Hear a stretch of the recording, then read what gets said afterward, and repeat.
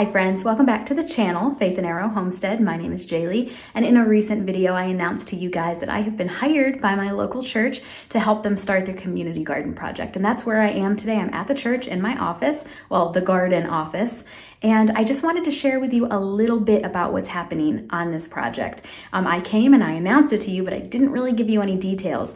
Now, I do want to say that until things are going in the ground, I don't want to say that anything is set in stone, because in projects like this, things change. And this what I'm going to share with you has changed many times at this point. I do feel at this point that we're getting pretty close to actually moving forward with what I'm going to share with you. And that's part of the reason why I feel comfortable sharing it with you, because I do think that what I'm going to tell you today is very likely going to be what happens.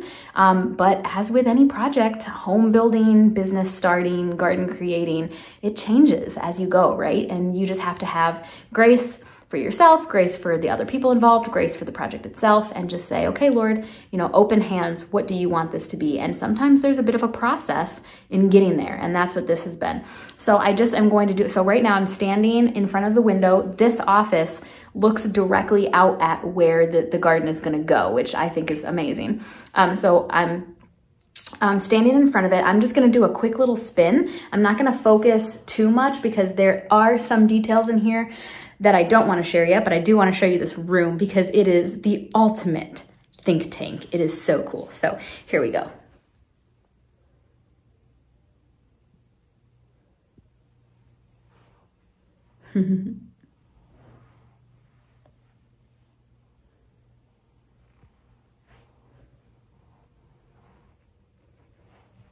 Oh yeah, baby, look at that board. Oh yeah.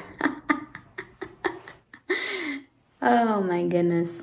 Isn't that cool? There's so much good stuff in here. I love coming in here and just looking around because these walls are just full of mine and Kim's ideas and visions and plans, and that big whiteboard that you saw, that was the last thing that you saw when I was spinning, that's our phases. So we have this project right now split into phase 1, phase 2, and phase 3. Phase 1 is basically the construction of everything.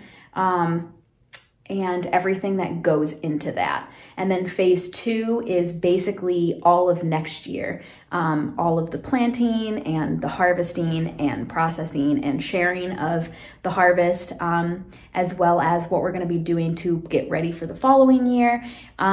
Things like drip irrigation and a few other things. And then phase 3 is it was the square on the end that had the least amount of stuff, because that's going to kind of be where we go, okay, we got through one full year of this garden. Where is it going from here? We've left it kind of open so that we can dream, and as the Lord plants seeds with us, we can let them sit and develop and marinate on the board. So yeah. Oh, and then up at the top, I don't want to let you focus on it too much, because I think there are probably some things in here that we don't want to share on YouTube. But at the top here, we have a very rough timeline that Kim has created, where she has placed, we're going to order this here, this is being delivered here, this is being constructed here, so that we can keep up with all of it. And then over here on this wall, this was really more visual dreaming. You can see we've got some products over there that we just have been able to kind of look at and think about and kind of visually see them and sit on them and think on them. And so that's been really cool. There is one thing over here that I do want to directly show you and talk about, and that is this thing. So I created this, and basically what this is, it's to scale, because you know what, actually, before I talk about that, hang on. Before I talk about that, let's come over here and have a little chat. So, because I don't think I mentioned this in the announcement video. So where we're at right now in terms of what I think we are doing, the first thing that I know we're doing is that this project is going to have a 100-foot by 100-foot square, and that's going to be the main garden compound. It's going to have some sort of fence around it. The fencing has been a pain in my butt. Haven't figured that out yet. It's gonna have some sort of fence. It's gonna have 3 gates, and in the center of it, we have, can't remember, what did we decide on, 80 or 90? I don't have the PO in here, and it changed so many times, 80 or 90 raised garden beds. I can't remember which one we ended up ordering. A lot of raised garden beds, all of them 4x8. And then from there, they vary either a foot tall or 2 feet tall because we wanted to make sure that everything was accessible for people. So lots of raised garden beds in that 100 by 100 foot square compound. In the center of that garden compound, there's going to be, I think, a greenhouse. And then we are also doing a high tunnel. I am pretty sure we're doing the Farmer's Friend Haven high tunnel. And we're doing it, so those are 16 feet wide, and I'm pretty sure we're doing the 96 feet long option on that one. And I'm pretty sure we're doing the Dutch door in the front and the double zipper end wall in the back. I think. I keep saying that because that's what it's looking like it's going to be, and it just, we'll have to wait and see what actually ends up being ordered and being installed. But I will say that I'm like 99.9% sure that that 100 foot by 100 foot garden compound is what it is.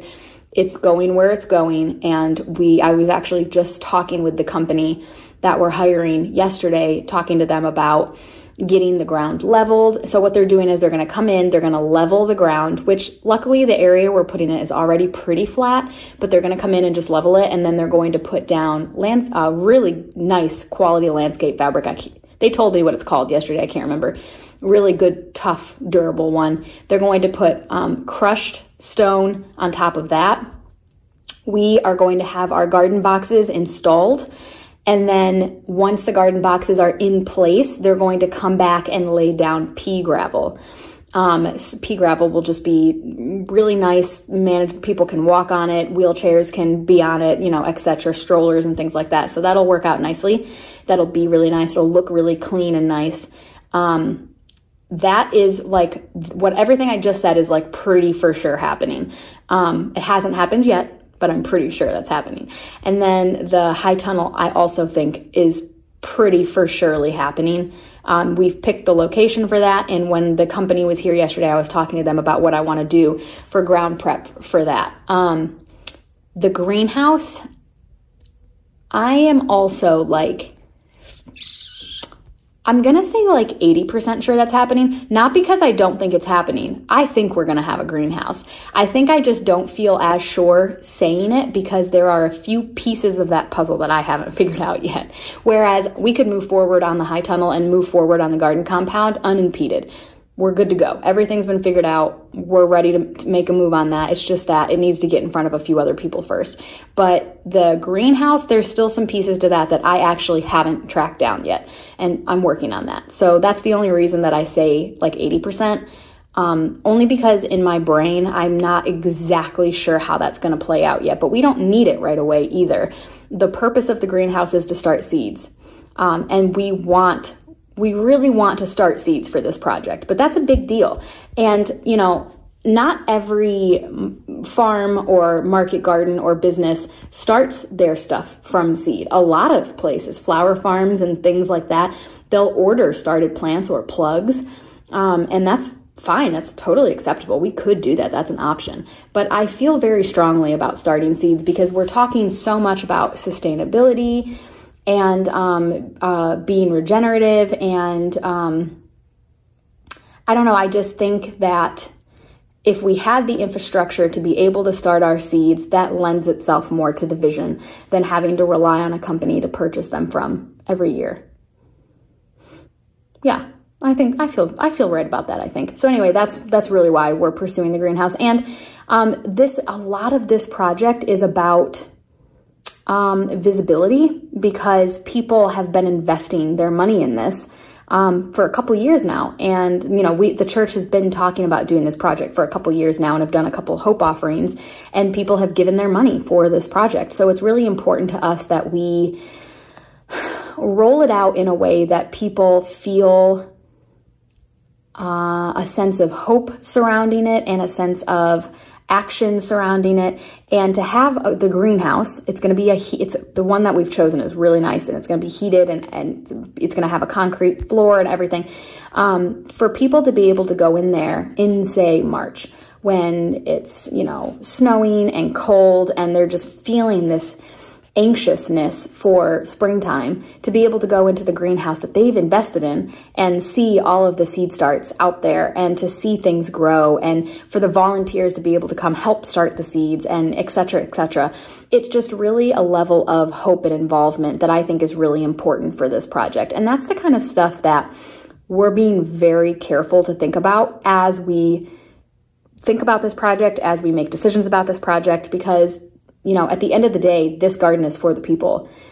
It really is. I mean, it's for the glory of God, and it is for his people to be able to enjoy and experience him and his creation. And so we're always thinking about how can we do this in a way that people can experience it.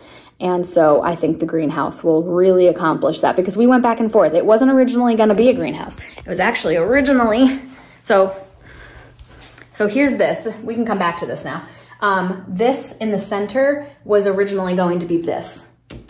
So we were going to have a pavilion where people could come. This is right at the center of the garden compound, and people would be able to come and sit, and they still will be able to, because we're gonna have benches and stuff all throughout. That's like what these little squares are here. But this is now gonna be a greenhouse, and I think that that's gonna be just as special in it's own way. So anyway, back to what I was saying. This is, I made this.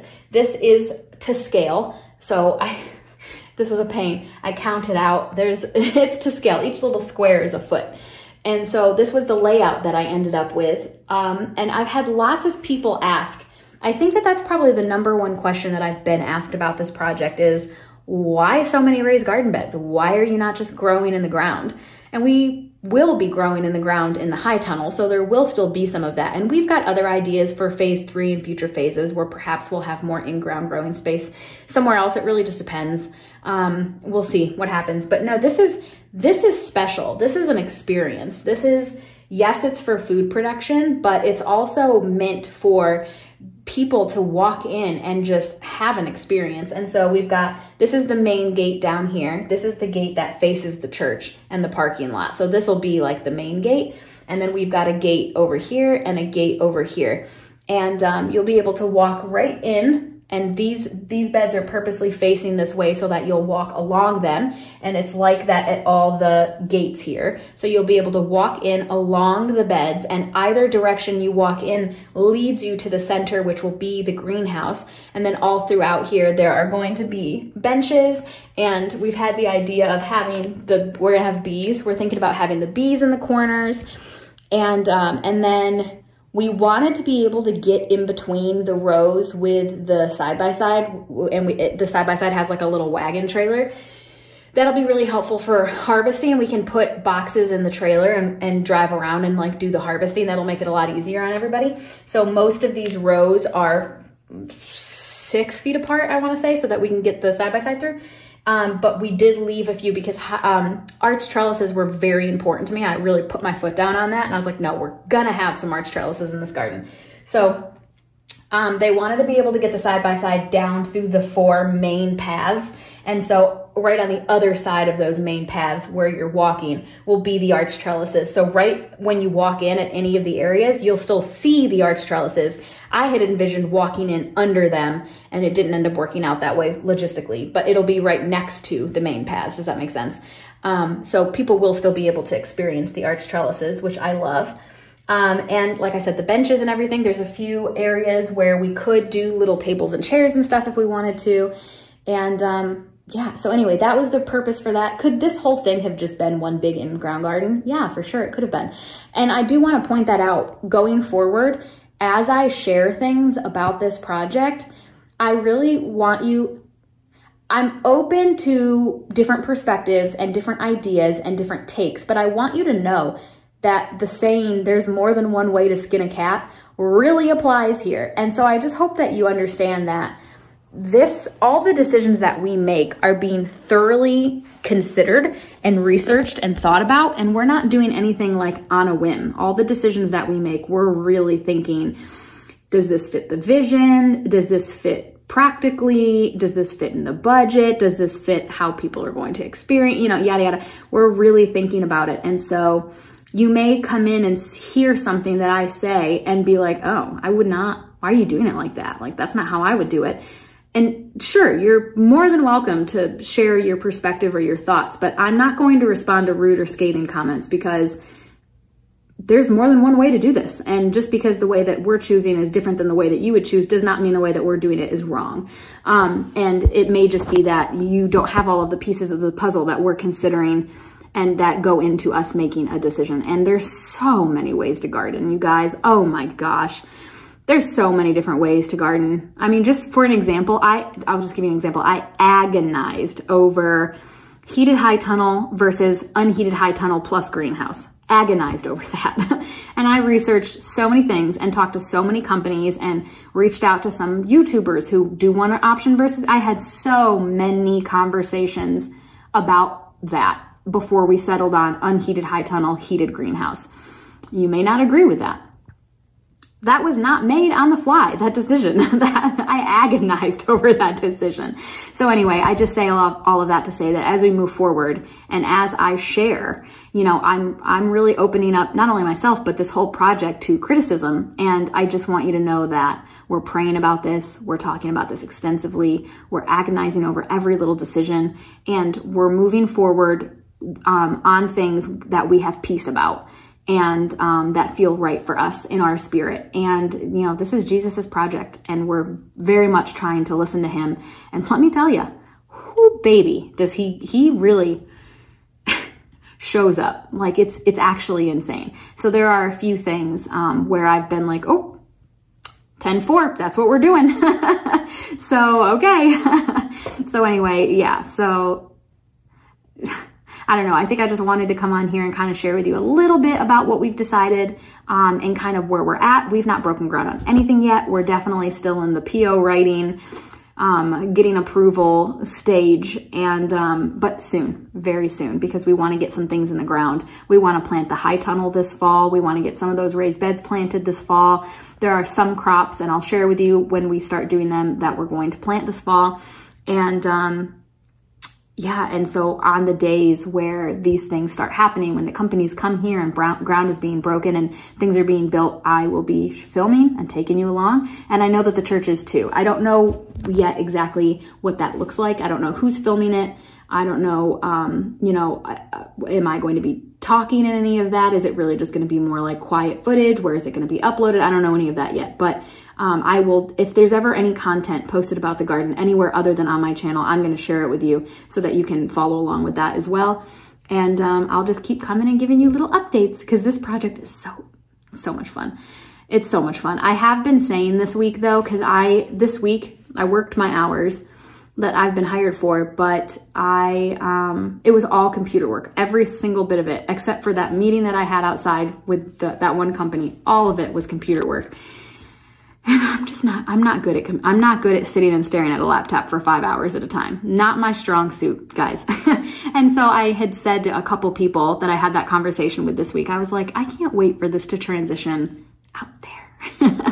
Because it's not always going to be computer work. It just is right now because we're in the planning stage. And there will still always be some, but predominantly I'm going to be out here. It's going right here. This area here, you can see how tall it is. It needs to get mowed down. This is where the garden compound is. And then this strip here, I'm so bad at doing that pointy thing. This strip here is where the high tunnel's going. So they'll be like adjacent to each other. But yeah, I can't wait to be out here instead of in here staring at a laptop all day. That's not bringing my little gardener heart joy, but that's okay. So anyway, thanks so much for coming and letting me chat about this with you a little bit, and I can't wait to see you in my next one. Have faith and keep moving forward. Bye.